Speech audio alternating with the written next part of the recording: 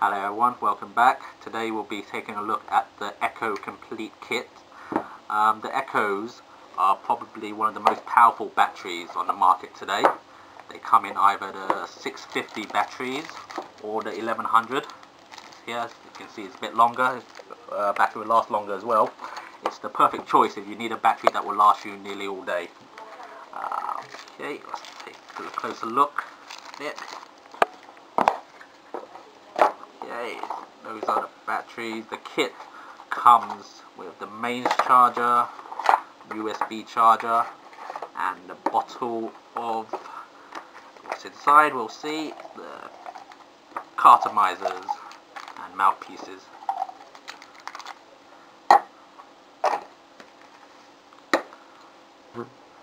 Okay, let's take a closer look at the batteries.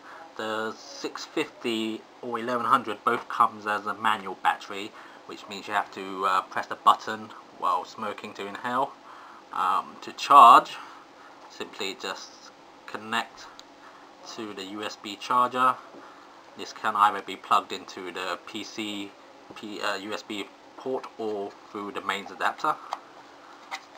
Charging time varies from 2 to 3 hours for a full charge. When the light on the USB charger turns from red to green, that's when you know your battery is fully charged. Okay, now let's take a closer look at the cartomizer. The cartomizer is responsible for turning the e-liquid into vapor.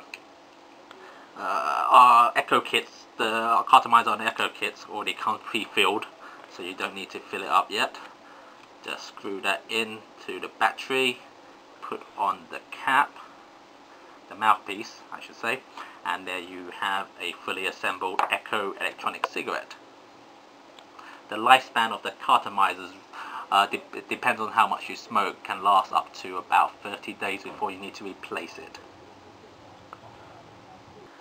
Okay, once you stop getting vapor from the cartomizer, it's about time to refill it. To refill, just remove the cartomizer from the battery, pop off the mouthpiece and get your bottle of e-liquid and point the nozzle onto the side of the cartomizer, the inner side, never down the middle, and while rotating the cartomizer, just give it a few squeezes.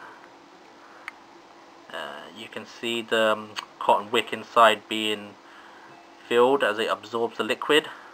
When it stops absorbing, that's how you know it's filled, or when a little bit of liquid goes through the other end, that means it's full.